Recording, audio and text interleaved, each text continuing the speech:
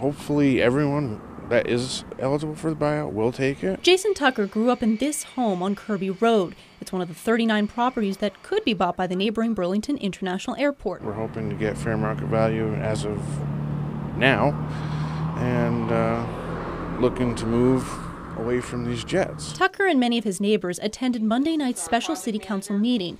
There, airport officials explained that the homes are eligible for purchase because of their proximity to the airport and the noise they're exposed to during takeoffs and landings. But councilors are concerned because they say the buyouts eliminate some of the affordable housing in the city. Is this the last buyout, or will there be additional ones? Burlington International Airport Director Gene Richards says that remains to be seen. The FAA said to me, they said, this really isn't South Burlington's program. This isn't Burlington's program. This program belongs to the people who live in the community. Richards says about 20 of the 39 homes were part of a previous buyout program and that homeowners aren't required to sell. But there is no guarantee they'll get the same opportunity later. If suddenly there's no federal funding, that means there's no program. This does not come from the airport.